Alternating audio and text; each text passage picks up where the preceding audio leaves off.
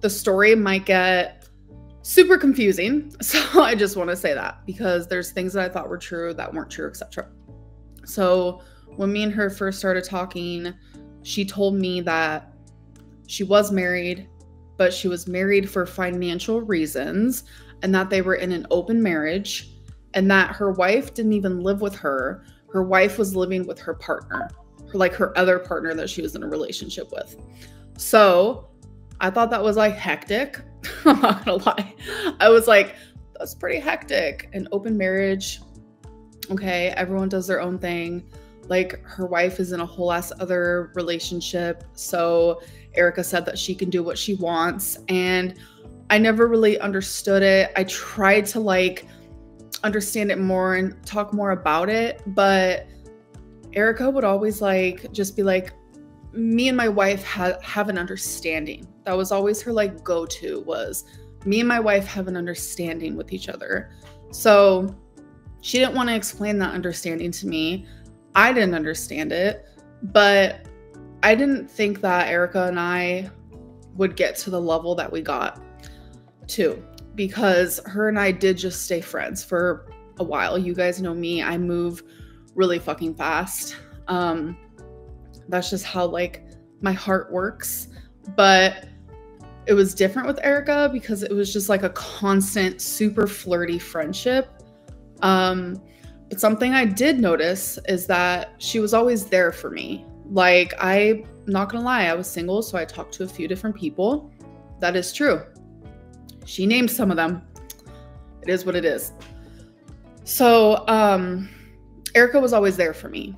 And our feelings did start to grow for one another. And I could tell like it started to upset her when I would talk about these other people. And she would always say how she was on the back burner and how I wasn't giving her a chance and how I always had her at arm's length. Like, I'm not one to show screenshots, but I'm telling you, I have not deleted a single text message that her and I have exchanged. I have not deleted a single Instagram message, nothing. So, I'm trying really hard not to read the chat so I don't get distracted, but like, I can't help it. So yeah, she was just like, she would express like how her feelings for me are getting deeper and deeper. So there was one night in particular where I did get drunk. I did. And I was actually on the phone with Alexis and I was messaging Erica. And I told Erica that I loved her. This was like in December. And that was like the first time that I ever said it, which was freaking crazy because like the whole time it really was just like a super flirty friendship. But I realized like, wow, Erica really likes me and she wants me to like give her a chance. Like, I don't know. It felt nice knowing that like she was patient and she knew I was talking to like other girls and like she was still there for me and like she always wanted to call me and like I would never answer her calls. Like, it very much was like I was putting everyone else before her, but like she was always there. She was always, it made me realize like, wow, this girl really cares for me. And everything I thought, like I genuinely thought that everything she was telling me was 100% truth. Like, yes, sometimes my intuition and my gut was screaming and it was on fire and all of that. So, you know, I guess there was a part of me that was like, Amberlynn, like something's off. Something's off. But like I was ignoring it. You guys, in one of my recent videos, I told you guys like I ignore red flags. I have a bad habit of it. Sometimes I turn those red flags into pink little hearts, little pink heart flags. That's just like what I do. And I don't know why I'm like that. So anyways, it was like in December when I told Erica for the first time that I loved her. And I was drunk when I said it. Like, but it opened up a whole other freaking thing for Erica and I because of that one moment. And I do want to make it clear that in Erica's story, she said that we stopped talking for a little bit. Literally the only reason why we stopped talking is because she got mad at me because I actually started communicating more frequently with another girl. And she got upset about that. That's the only reason why we stopped talking, and it was literally only for a few days. And then she came back. Like, I don't understand. I wasn't the one who messaged her after those few days of her just being like, I'm done. Like, she came back to me a few times. Just saying. I'm not trying to be cocky, but she literally couldn't get enough. And she completely downplayed the relationship that we created. So back to what I was saying. Once I said I love you in December, things did change. We started to talk more. I actually started to answer her phone calls. We would, I don't know, I just felt like more comfortable with her. Things became more sexual. Brittany and Erica said that they messaged me as a troll in the beginning. So Brittany is supposed to be a therapist. They watched me for over 5 years. They knew my mental health. They knew my mental state. They knew who I was. They knew that I had BPD. They knew these things, and a therapist still chose to troll me. What is that? Like, that is like, I feel like being glossed over, and it's just wrong. Like, what kind of a therapist would do that to someone? Like, regardless of how much you like them or dislike them or even hate them. Like, it's odd to me, and I'm not understanding it. I don't even know if I fully believe that it started as a troll. I don't know. Maybe it did, but the fact is, Erica fell in love with me. Erica was going to move in with me, and she is downplaying everything that happened, especially after February 14th when she asked me to be her girlfriend. And that goes into like how our relationship changed once we actually became girlfriends. We formed a routine where she would call me every single morning while her wife was at work. And she did that because I was always questioning, why can't you tell your wife about me if you're in an open relationship? Like, I don't understand. That was another thing in my brain and in my gut and in my intuition where I was like, something doesn't seem right. So I would always ask, like, why can't you tell her about me? And she's like, I just don't want to hear it. Like, I just don't want to hear what Brittany's going to say about me being with Amberlynn. Da, da, da. And then I understood. It made sense because I was like, okay, because you guys used to hate watch me. So you don't want Brittany to make fun of you. I totally get it. I did feel ashamed. I mean, I did feel ashamed. I felt like she felt ashamed of me, but I accepted it for what it is. Call me desperate. Call me lame. I don't even care. But she always had the right answers to every single thing that I asked her, and it made me believe her, and it made me stay. Anyways, back to what I was saying. Okay. So Erica and I formed a routine. Every single morning, she would call me and we would talk for hours. And during those phone calls, this is going to be TMI, but this is when our relationship got extremely sexual. I'm telling you, we would have video sex, I don't know what you guys want to call it, but it was crazy. Oh, it was a lot. It was daily. On top of that, she was sending me sexual videos and photos. I was sending her sexual videos and photos. We were getting very close in that way. And it was on top of like, I love you and I can see myself being with you forever. Like, you make me so happy. Like, you are my world. Like, you are my baby. I am obsessed with you. Like, it was very much that. She was giving me everything I wanted to hear. It was a lot of, did you put a spell on me? I haven't felt this way in over a decade. It was always like over a decade ago, because she would always compare to me to one of her past lovers who was also a Capricorn. So she would always compare me to this other girl.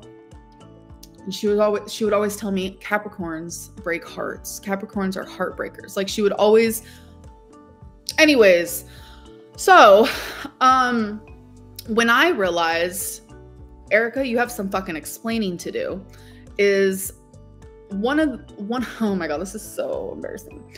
So one of the videos that Erica sent me, that was a sexual video. And I want to say, I will never do revenge porn, like threaten to show that stuff. I heard that Brittany, a therapist might I add, is threatening to show those things of me. Go for it. Go for it. Like, show my tit. I don't give a fuck, but I will never in my life do that to somebody. That's disgusting. Wholeheartedly. You won't see me doing that. Never. That's wild that you would even like bring that up. Like, are you trying to scare me? I will say every photo and video that I ever sent Erica, I'm confident in and I'm happy with. So do what you want with it, but know there are consequences. I will say that. So it is what it is. Back to what I was saying. So once I realized, like, Erica, like I know you're lying, and I think it's time that you like tell me what it is. Tell me what's really going on. So Erica would always give me this spiel of they don't kiss, they don't hug, they don't cuddle, they don't have sex, they don't do anything. Yes, they're in this open marriage, but they're pretty much just like best friends. That's what she gives me. That's what she was giving me. That's what she was telling me. And that's what I was believing. But again, my gut was like, So during one of the videos that she sent me of her touching herself, I saw her wife's slipper in her foot right next to Erica. I'm telling you, like touching her leg while Erica was touching herself. And I was like, let me rewatch this video. And I had to like zoom in. I had to like, I was shook. You guys don't even know. Like my heart dropped. When Erica sent me that video and I saw like that she was doing that like right next to her wife, like it was like that's when I was like, we need to like actually have a discussion. We need to really have a discussion. So we actually made a plan of Erica was going to allow me to ask her anything because she wanted to reveal the truth about everything. And she said, you know what? Fine, I'll do it. And I'm like, okay. And Erica was so worried with whatever I was going to find out, that I was going to leave her and all this stuff, that literally one day at work, she was freaking out and she ended up leaving work. She was crying. Like, I have never seen Erica cry. Like, you guys, I'm sure you guys have seen her. Like, she's this like muscly, like situation type deal. So it shocked me. I'm not gonna lie. So I was like, fuck, like this must be like actually kind of serious what she was about to tell me. And it kind of freaked me out. So we had it planned and we had the conversation. The first question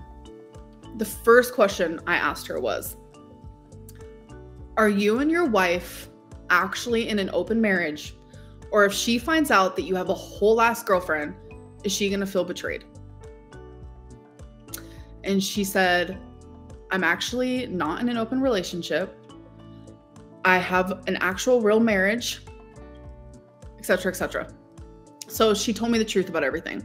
And this was, so me and Erica first started talking in September. Didn't even know she was actually married until I'll say like a month later, maybe 2. Not really sure on the timeline there. But I didn't even find out that like it was a real true marriage until months after, like I would say like 2 months after we started dating. So I would say maybe April,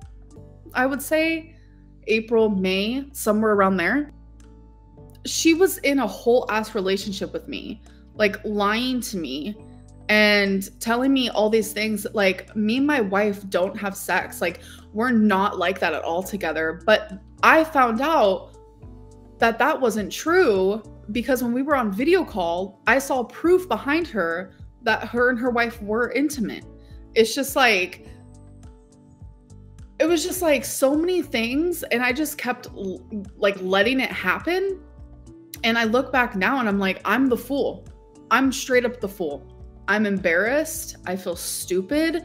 Like, it's just it's literally a lot. And I don't know. So it was around everything. By the way, Erica's such a fucking liar about, I was slowly pulling back from her, and she would just like, she just wouldn't leave me alone. It's like, block me. Block me. Stop calling me. Stop messaging me. What do you mean I wouldn't stop leaving you alone? She's trying so hard to save her marriage that it's like, it's insane to me. Trying very hard. I get it. You don't want to lose her because you have cheated so many freaking times. It's not even funny. And she still stays with you. Brittany, you deserve better. You deserve someone better. Like, you're a therapist. What would you tell one of your patients that is in a freaking marriage and their partner continuously cheats on them? You deserve better. I'm Amberlynn Reid, and Erica fell for me. Like, that has to suck.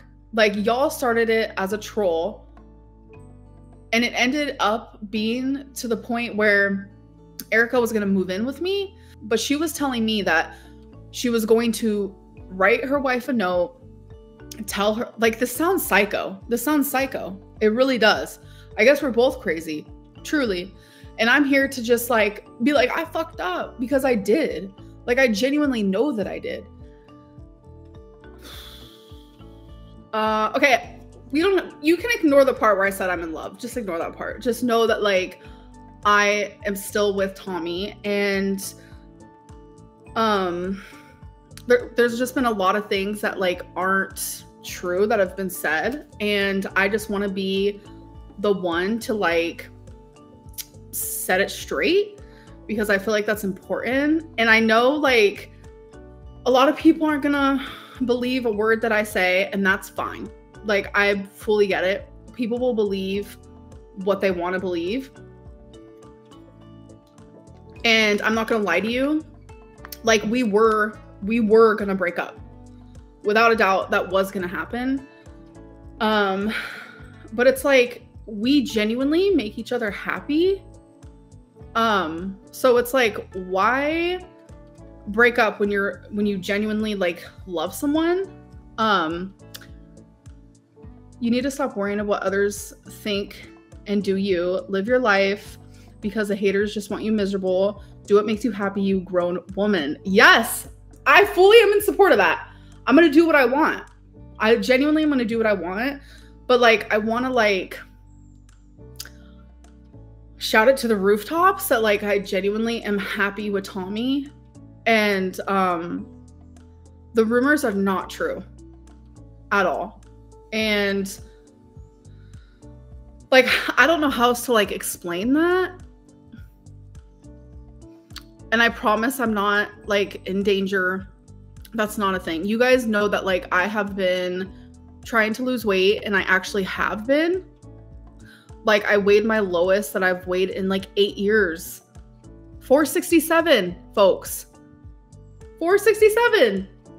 Like, that's, I literally was like, okay, like, pop off.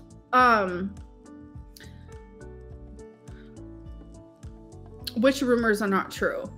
Tommy is not a feeder at all. And I got permission to share like why certain photos were online. So when Tommy was with her late fiance, they were long distance and they wanted to see each other more often. And to do so, they found a way to like make money. And it was never like out of like a like ill intent type of thing. And I know a lot of people are going to think that and still continue to assume that. And that's, I can't change anyone's opinion. I can only sit here and tell you the truth. That's all I can do. Like, it was just a way for them to make money. It wasn't something they did in their like alone time, like, if that makes sense. No, I didn't lie. Like, we genuinely were going to break up. Like, that was like the truth. It felt really heavy and scary for the both of us. It's just been a hard time, like, for people to be saying that Tommy is a person that, like, she's literally not that person. She's one of the greatest people I've ever known. And I will stand by that. Like, I genuinely have never felt so, like, loved and comfortable with someone ever. Ever. And I want to be able to, like, stick up for her and stick up for, like, our love, because it's important to me. And you guys don't have to believe anything that I'm saying, which is fine, but, like, I'm happy. And I have never felt so, like, seen by somebody, and it just feels really good.